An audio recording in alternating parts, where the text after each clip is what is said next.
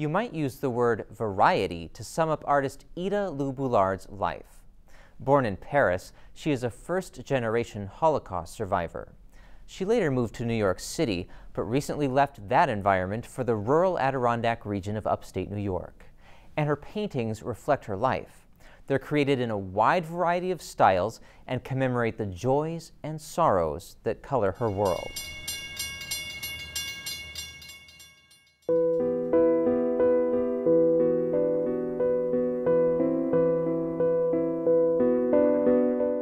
The artist who painted this picture says she barely escaped the sad fate of these children.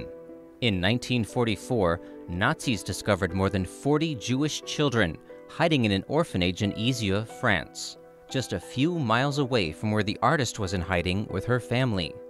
Decades later, she painted this scene, imagining how the children felt when they were sent to a concentration camp. And I portrayed a lot of their fears in their eyes.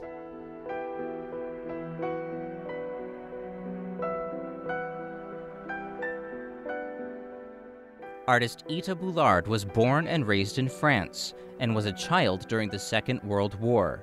I'm a Holocaust survivor. My family, most of my family on my father's side was sent to the crematory, so you wonder a lot about people and human beings.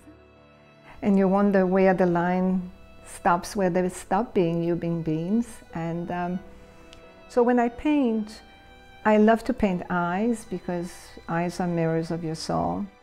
The eyes will tell you, will convey to you the feeling of that particular subject, whether that subject is happy or sad, scared, or thinking, just thinking. Sometimes Bullard is thinking about other artists as she paints. She clothed and posed these girls as a tribute to the Impressionist painter Renoir.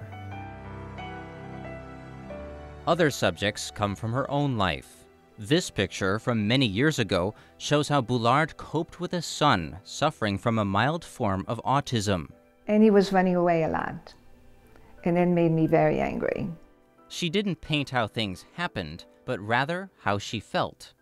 I guess the red horse is probably my anger, and the blue boy is probably the little boy that was running away. So today I laugh about it because, you know, he's a grown man and he's okay and it's fine. But at the time, it was a challenge. Another painting depicts the former Princess of Wales. She started it before the untimely death of Diana. This painting is about a life interrupted. I started the painting because I like Princess Di. She was very pretty and very kind, and everybody loved her. There wasn't, I don't think, a person in the world that didn't love Princess Di. And suddenly, there was this terrible news that she was killed in a car accident just before she planned to be married. So I couldn't finish it. I couldn't finish the painting, and I thought about it again later on, and I said maybe I would finish it. But somehow or other, if her life ended, and then the painting should end too. Bullard has only painted a few famous faces, but she enjoys painting people. I like the variety of people's shape and color. I love people. I'm a people person. I really believe that.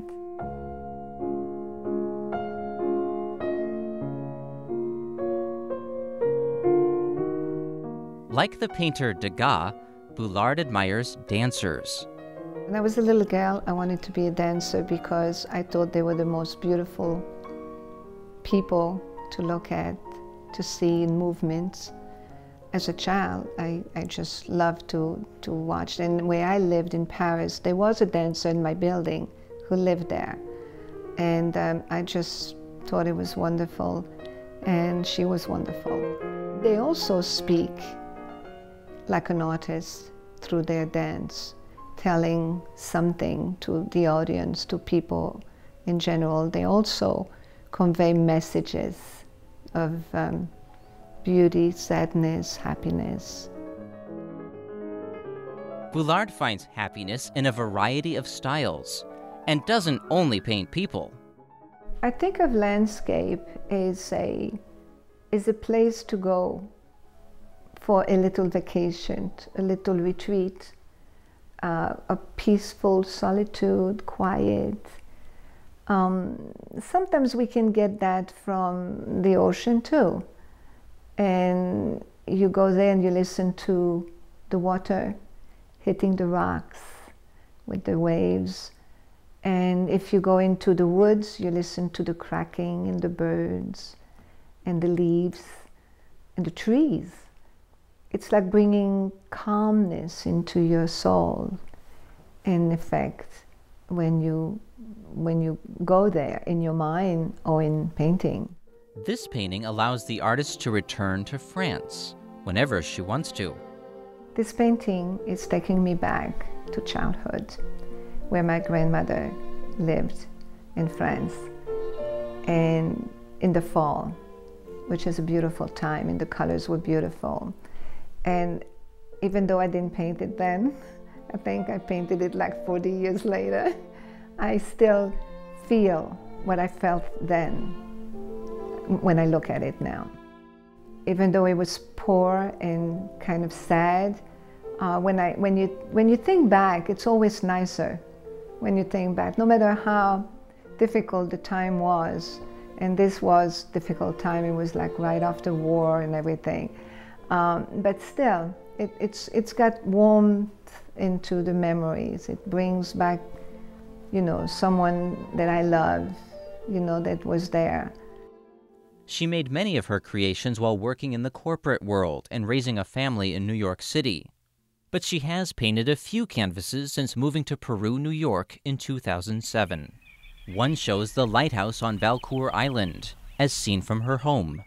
When I see this painting, I like the colors that I came about to paint. Reflections of sunsets over the Valcour gives you these wonderful yellows and pink sometimes.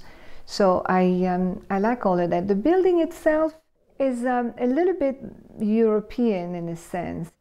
Just the fact that it's there in the woods like that is just very appealing, very pretty to look at.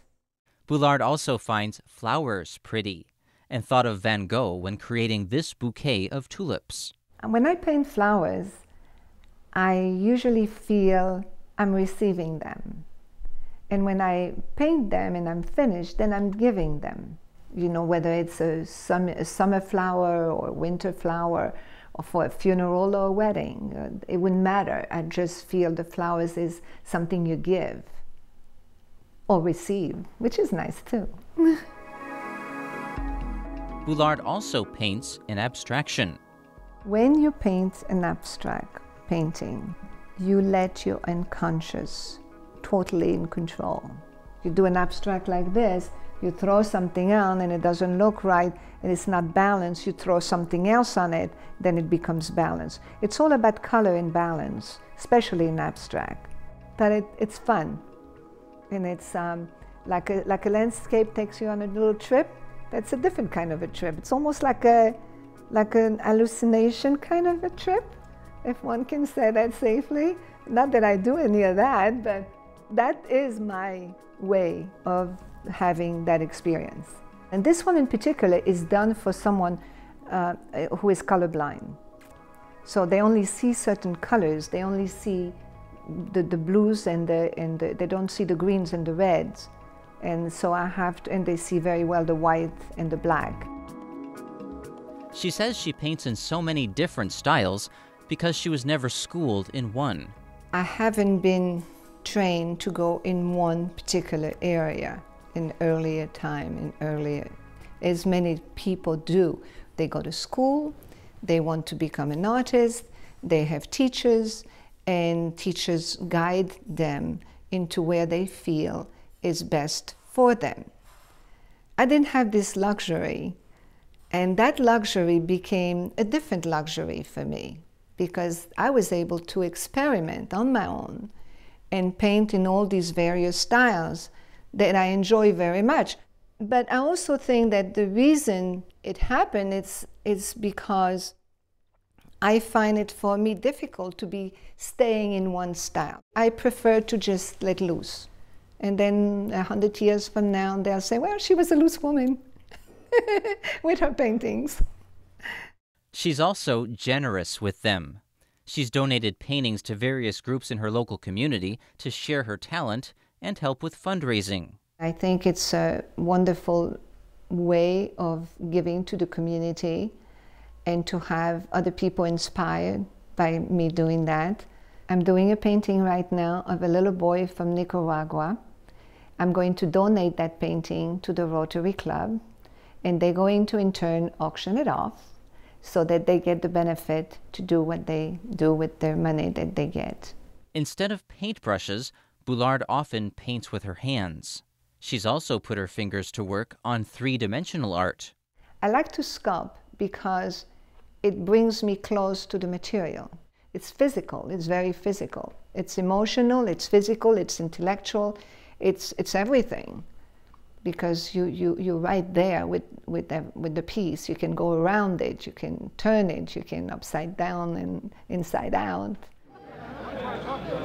She recently gave her new community a chance to see her work at an art opening in the Best Western, the Inn at Smithfield in Plattsburgh, New York. I really enjoy the colors and a lot of the sense of motion.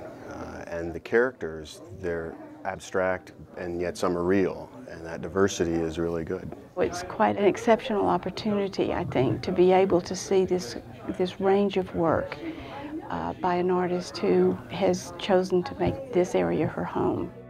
Being an artist, at first, you want to leave something behind. You want to leave a legacy. We look for that recognition, that person saying, oh, I want that in my house. I want that. I feel for this painting. I like this painting. If you're a great chef and you make a wonderful meal, but then you're going to freeze it, nobody's going to be eating it, they would feel terrible. And that's the same thing with an artist. When we paint, we want somebody to want to take that and own it. That makes us feel good. That makes us feel like we've done something important.